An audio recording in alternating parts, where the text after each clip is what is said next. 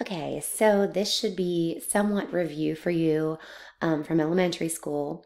We have so far come pretty far through the Elements of Fiction unit. We have discussed the importance of setting, characterization, and now we're going to learn about plot, which some of those pieces are part of. We're going to take some notes today. You're going to be looking for your note sheet that I gave you in class. Looks like this. It is the parts of plot diagram, and we are going to fill in the important information that we need to know as sixth graders talking about the plot. Okay, we are still working with our essential question: how does understanding plot help me to comprehend fiction?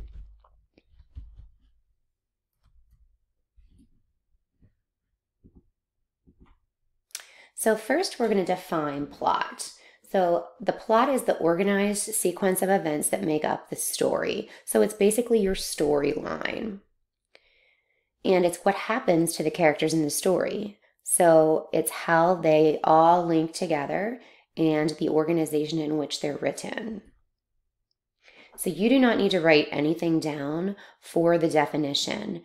As in most all of the notes and things that we take, everything that I would like you to write is in red font. So you're only writing things that I have highlighted in red or I have changed to red font. All right, so the pyramid plot structure is just a visual to help you to understand the natural way that a plot is organized. So you start out at the beginning of the story with the first part of the plot. Then the second part of the plot, which is typically where most of the story takes place. And then, of course, that third part of the plot where you start to have some changes occur, the fourth part of the plot, and then the fifth part of the plot. So we're going to label these and define and learn a little bit about the different parts of the plot and maybe hopefully learn some new terminology as well. So that first part of the plot is the very beginning of a fiction piece of work, and that's called the exposition. Now that might be a new term to you.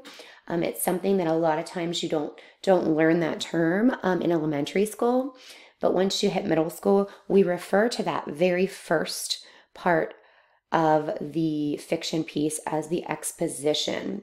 So here we have our characters. This is where we learn about our characters, our main characters.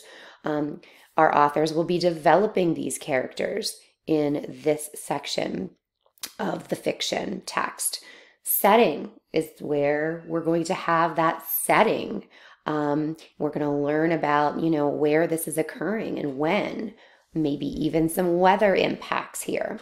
And then also another really big component of the exposition, we never want to forget to look for that main conflict or problem. We usually have that almost always in the exposition. That's what drives the rest of the story. Okay, so the main character, there's some sort of a conflict or problem that would drive the rest of the story.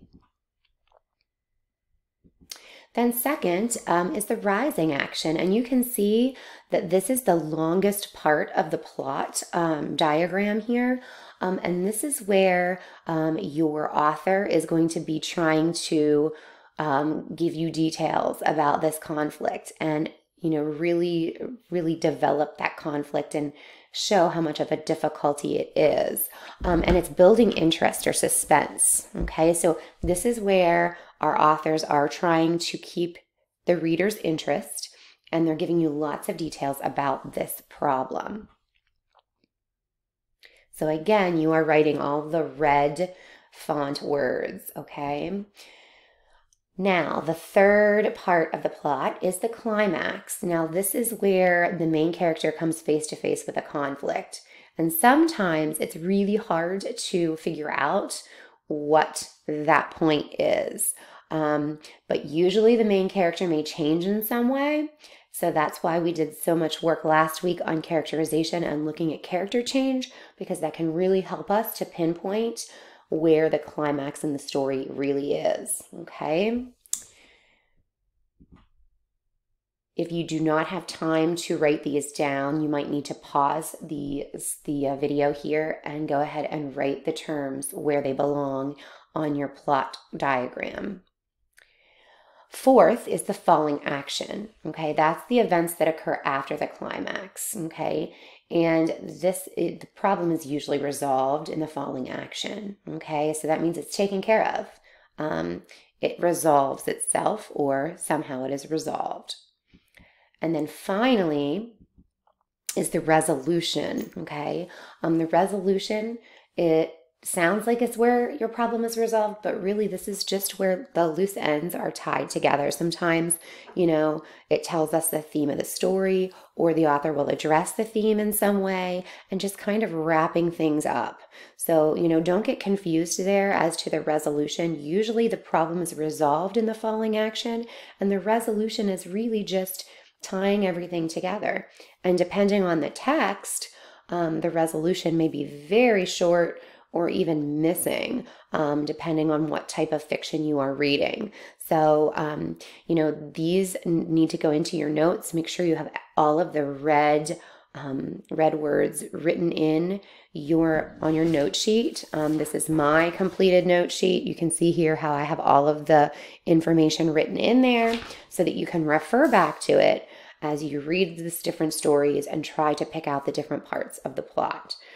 The more we understand plot and the elements of short stories, we can apply that to our writing then, and we are able to be better writers when we understand why authors would write a certain way, okay? So hopefully once you fill this note sheet out, you can go ahead and put it into your binder so that you don't lose it. Something that you're going to be wanting to keep in there and refer back to throughout the different activities that we're going to be doing this week. And then again, you're going to want to use that to study before the final test on elements of fiction. So make sure that that's complete. And then we are going to be reading some short stories that we will get to practice with the parts of plot.